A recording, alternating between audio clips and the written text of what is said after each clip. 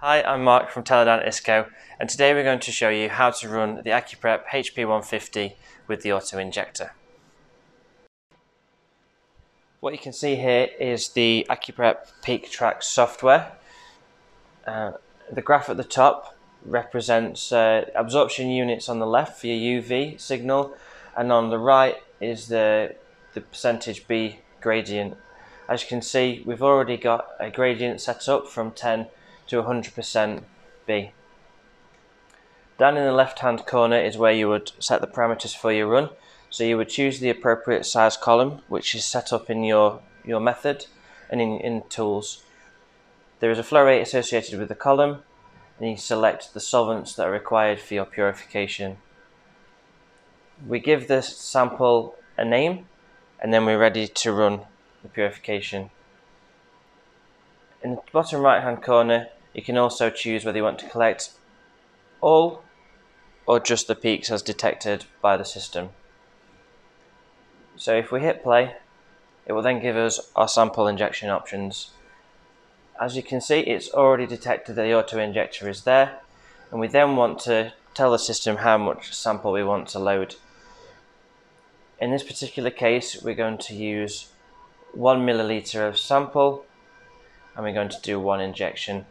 If we wanted to do multiple injections of the same sample, then we could simply choose to add a number of injections there. It's worth noting some of our other features at this point. So the post-separation pause, if activated, will allow you to check to see if the first purification is successful before then going on to do a number of repeat injections. Fraction overlay is very useful if you're doing repeat injections, as it will overlay the fractions between your individual injections, putting them into individual pots, and therefore reducing the amount of test tubes that your fractions are collected in. So we hit the OK button, and this is then our minimum run requirements screen, which shows you how much solvent you're allowed to use and the expected waste that will be generated and how long the run is going to take. If you have ELSD present, then it will look for the gas, and that's where you can check to make sure that there's enough gas supply for your purification. And then it tells you where it's going to collect your sample. All we need to do is hit start equilibration, and it will equilibrate the column ready for your purification. It then asks you to place the sample probe of the auto-injector into the vial of your choice. Equilibration is now complete, and it's asking us to place the sample probe in the sample. As you can see here, I've done so with a small test tube, but you can also use any vessel that you want dependent upon the size of volumes that you're working with. So I press the OK button, and it will then start the injection process.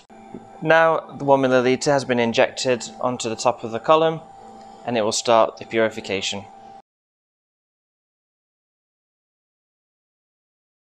Once the purification is complete, the system will then ask you to place a sample probe into a strong wash solvent in order to clean the auto-injector. So for the strong wash, I'm using the B solvent.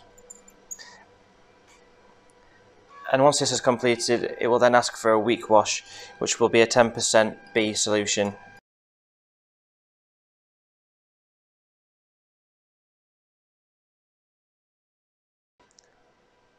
Once the wash sequence has been performed, it will then bring up the final run report for your purification, showing your chromatogram with the color coordinated peaks to the test tubes in which your fractions are in.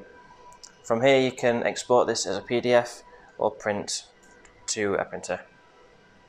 Thank you very much for your attention, and I hope you have a lovely day.